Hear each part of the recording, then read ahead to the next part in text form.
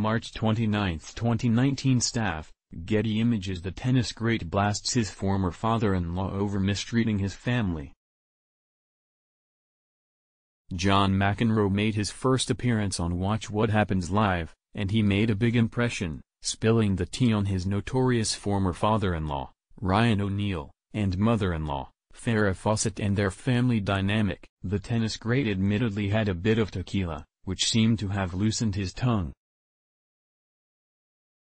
The Daily Mail says that the 60-year-old tennis star sipped cocktails with host Andy Cohen and comedian and author Amy Sedaris to play some games and answer questions from callers. One fan called in to ask McEnroe about the best and worst parts of having had Ryan O'Neal as a father-in-law during his marriage to the actor's daughter, Tatum.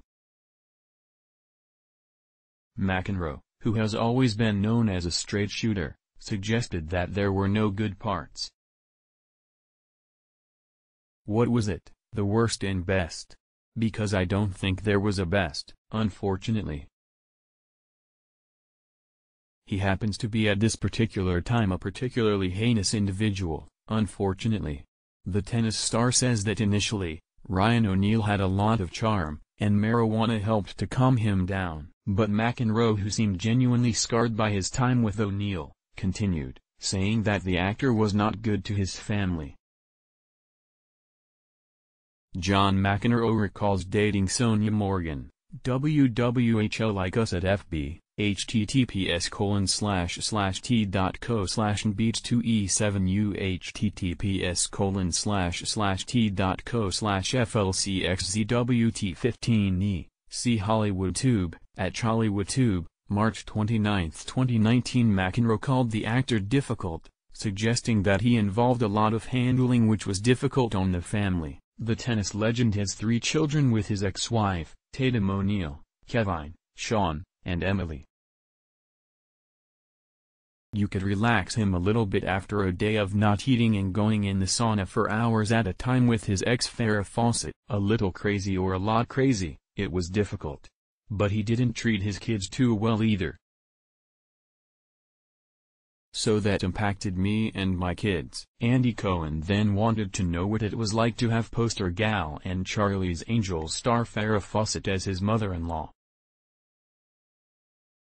McEnroe admitted that like many boys of his generation, he had a poster of Fawcett in a bathing suit on his wall when he was growing up. McEnroe admitted that like O'Neal, Fawcett was also intense, and that her partner had rubbed off on her a bit too much.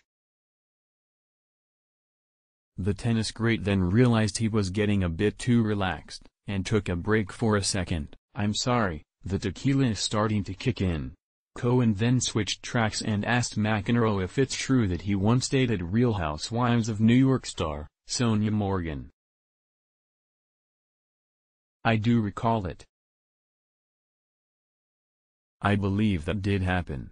McEnroe then played the game Plead the Fifth, where celebrities have to answer 3 questions, and can only refuse to answer one by pleading the fifth, self-incrimination. The tennis great demurred when asked about a past relationship, but was willing to talk about his respect for Serena Williams, and the best-endowed male tennis player, naming Ivan Lendl. Ryan O'Neal blames daughter for Farrah Fawcett's death. https://t.co/17mg2k. Cindy Veen, at Cindy Veen, March 26, 2019.